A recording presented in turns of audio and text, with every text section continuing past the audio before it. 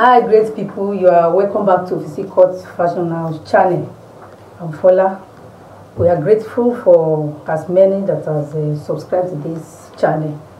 But if you are yet to subscribe, do well to subscribe today. Thank you. Today we'll be learning how to make this overlap drape top. We're actually making the bodies. You can use it to make your dress. So let's go. Here I have a basic bodice pattern, but we are having 5 inches here. I measure 5 inches here. I measure 5 inches down here. I roll it. This is going to be the channel to create our overlap. We're using this to create the overlap. So the shoulder length here is 7 inches. That is a 14 divided by 2, give us a 7 inches. The chest line is 8 inches.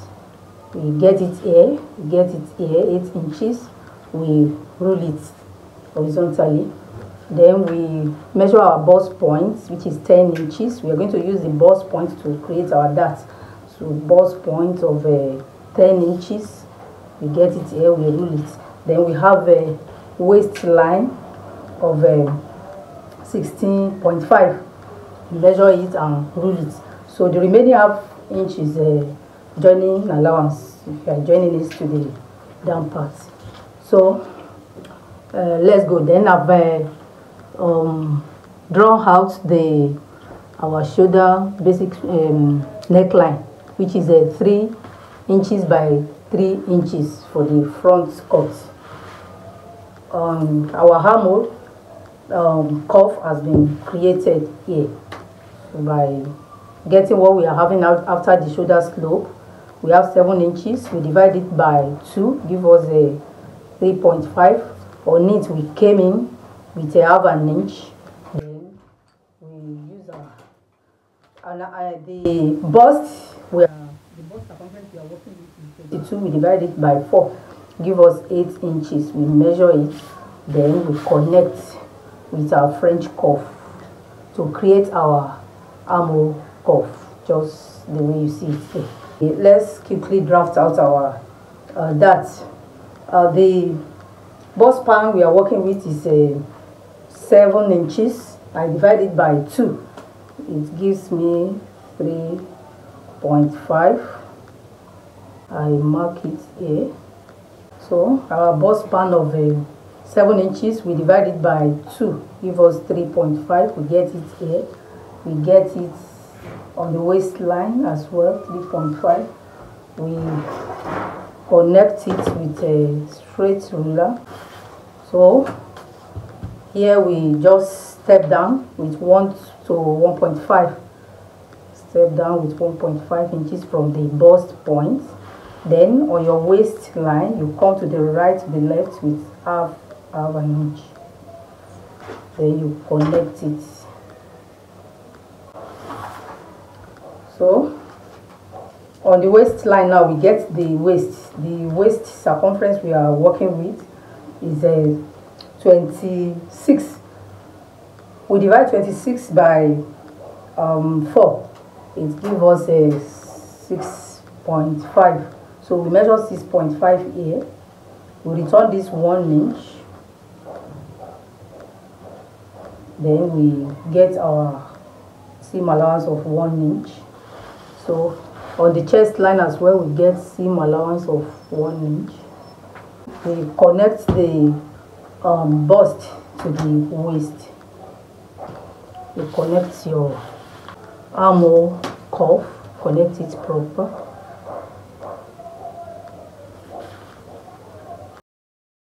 So for the overlap area, all we need to do is to take our straight ruler, connect from this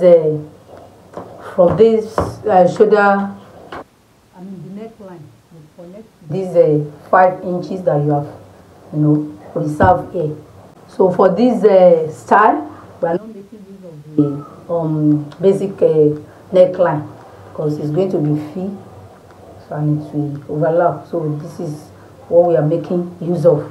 So assuming you are not, I mean, your kind of a dress is the one with shoulder, you are good to cut out this way.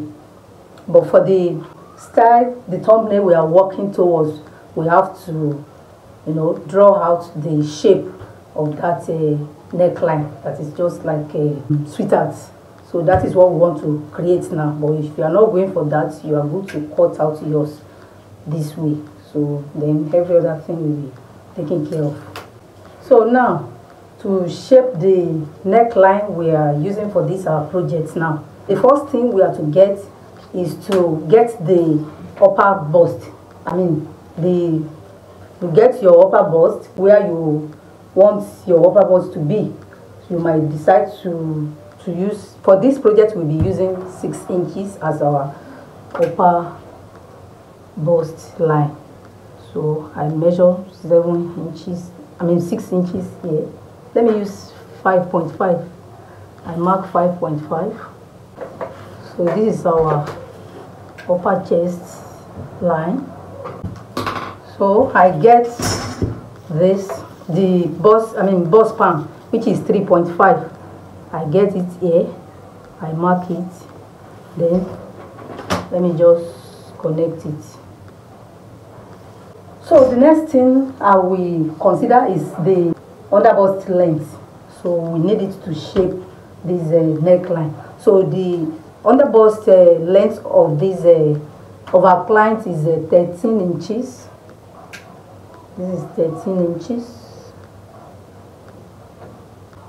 So which means our sweetheart's neck is coming to hit this head. So the next thing we have to do is to shape. We want to shape the neckline now. So you place your cuff this way. I'm trying to see the appropriate. You ensure it hits the hammer here.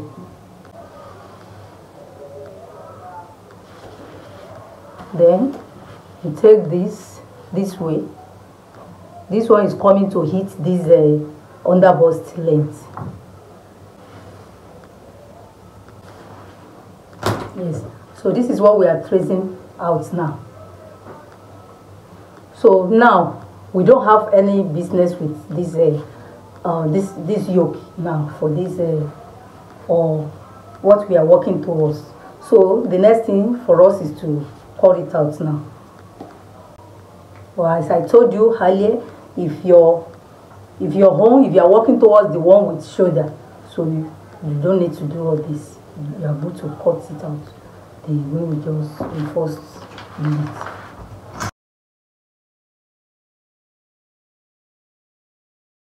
So this is it. We just go ahead and close the dart.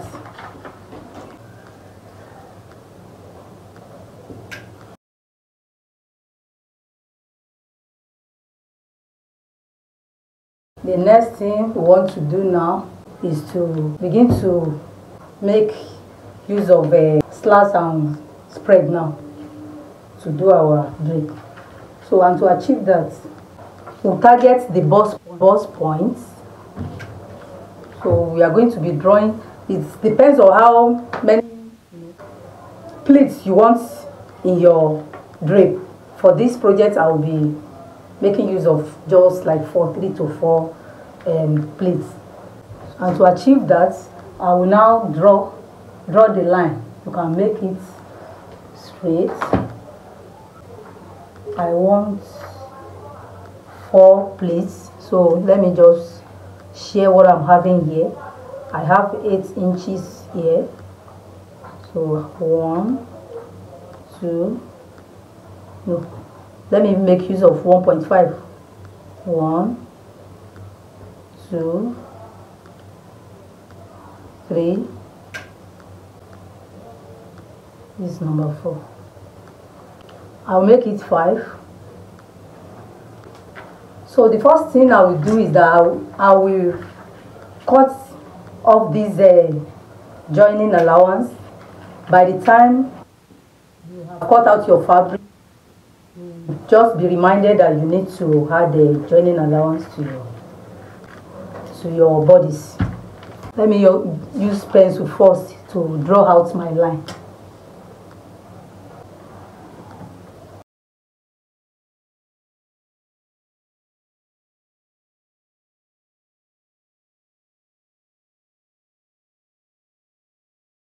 Yes, I draw out 5 lines now. Let me just mark it out with marker. Let me use the contrast marker too, so as you can see it very well. Yes, if you like, you can still create another one here, so nothing spoil. In this very place, you are good to create another one. The next thing we want to do is to slash it now.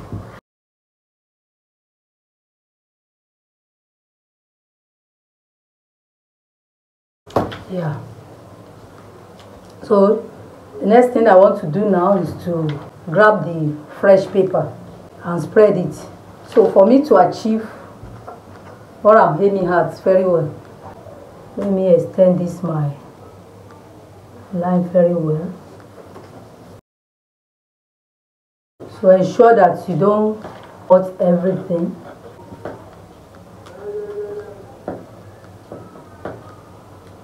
So I'll just grab another paper and place it. And this accommodate it. So it depends on how big you want your plate to be. So for this project, I'll make it 2 inches. So I'll hold down.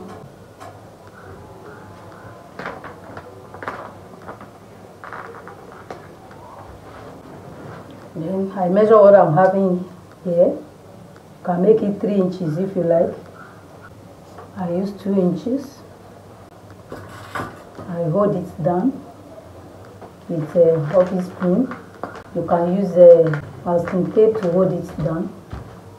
I measure another 2 inches.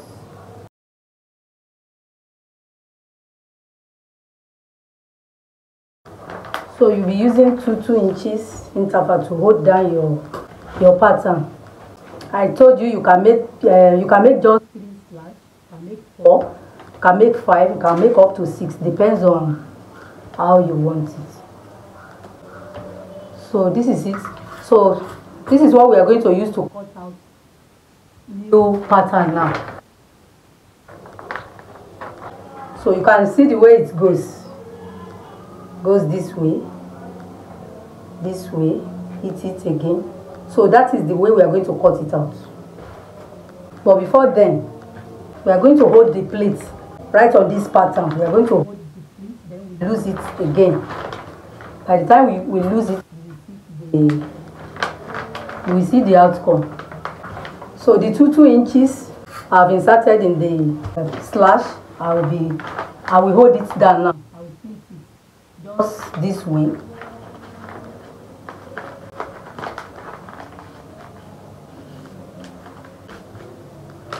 You fold it, you hold it down.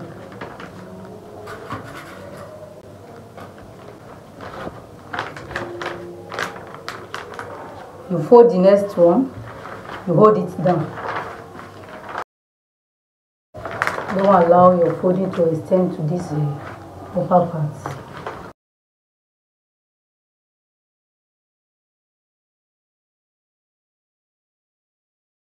The 2 inches we inserted in our slash, when you fold it, it amounts to 1.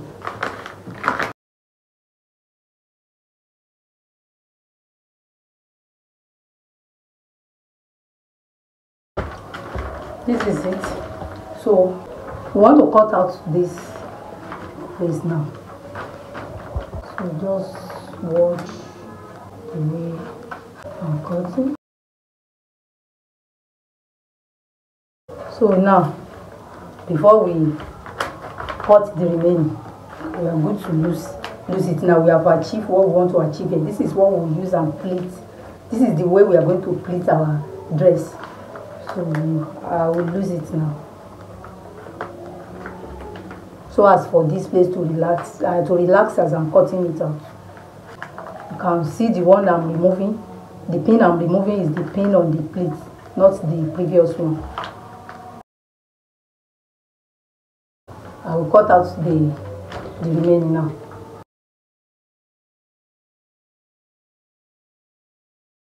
So this is what we use to cut out our fabric now. So I will just go ahead and iron. So you have seen as it goes, that's how you will pleat your bodies. Let's iron this before we use it to cut out fabric. Now we want to use this to cut out our fabric. Now I'll be using this fabric just for illustration. So in the thumbnail, the material they use there is original taffeta. This is ordinary taffeta. So now we want to cut it out. So another thing I want you to take note is that this, as it is now, we are cutting it out on fold. So which means as it overlaps both the one up and the down, we have both. So if you want the under one, the one under of yours not to have a break, so you are good to cut one out even before you do slash and spread. So, but for this now we are making two, both is going to be draped.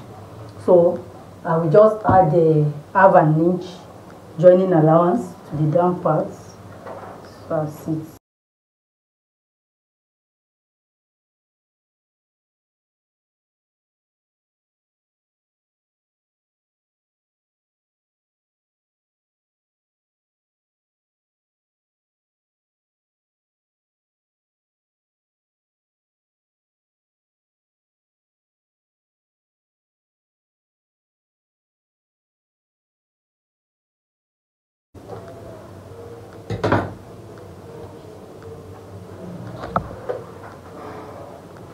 So as it is, you will cut out lining. You can use your pattern before you do the drape. You can use it for your lining. So now we want to pleat it now.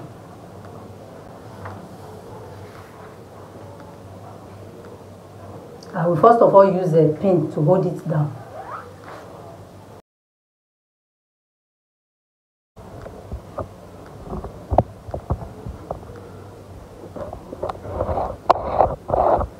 See the way I'm holding it.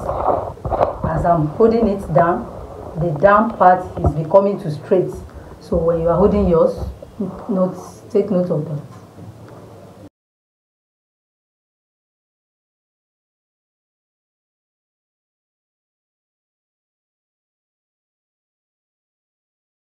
This is the last one.